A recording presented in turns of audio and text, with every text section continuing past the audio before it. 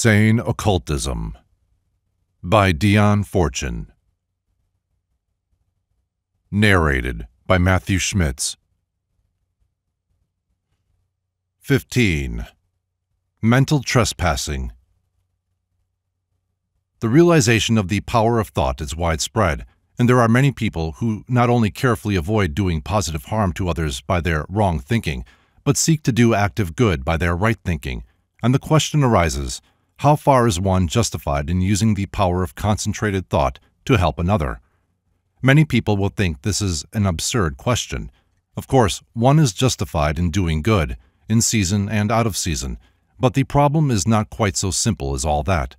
Let us take a concrete instance, which may come close home to us.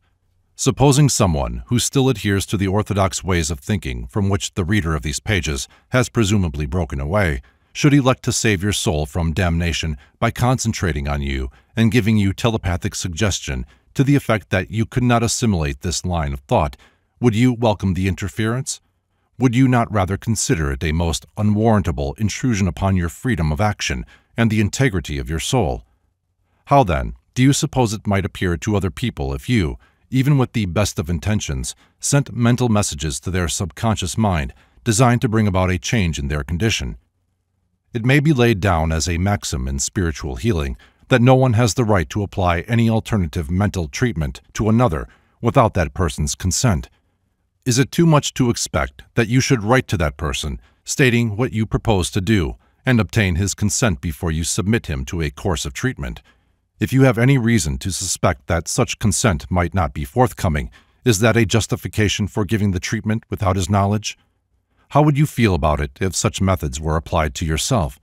Supposing you were engaged in some delicate and difficult process of training in order to obtain the higher consciousness, and someone sent concentrated mental messages to you which disturbed your concentration and spoilt your experiment, would you not feel that you had just cause for complaint?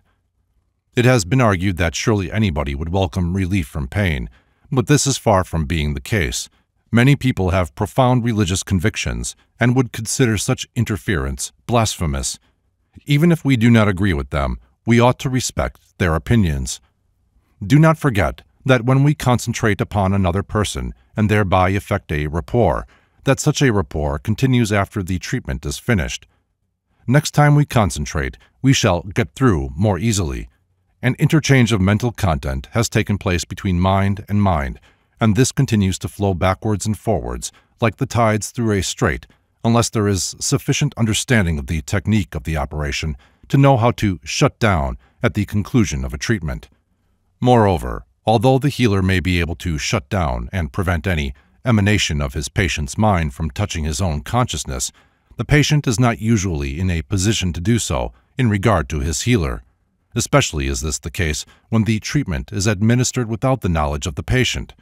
A person who has once had such a rapport established between his subconscious mind and the mind of another will have undergone a marked increase of telepathic sensitiveness, and anyone else will find it much easier to establish a similar rapport. Have we the right to produce this sensitization in anyone without their consent? Supposing that such an interchange of mental content as we have described takes place between two people whose viewpoint is antagonistic, great confusion and conflict are caused in the mind of the patient.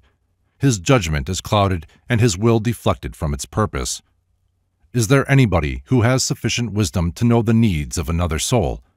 They must be judged according to evolutionary development, the particular karmic debt that soul is working out at the moment, its general karmic position, derived from the aggregate of the causes set going in numberless past lives, all interacting among themselves, reinforcing and counteracting each other, some coming into action at one moment, some at another, as the planetary conditions influence the individual horoscope.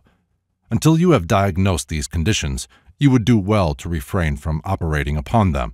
If your mental power is sufficient to heal when rightly applied, it is sufficient to make confusion more confounded when wrongly applied. There is but one safe way to apply spiritual forces impersonally, and that is to invoke God's love and commit the soul to God's hands.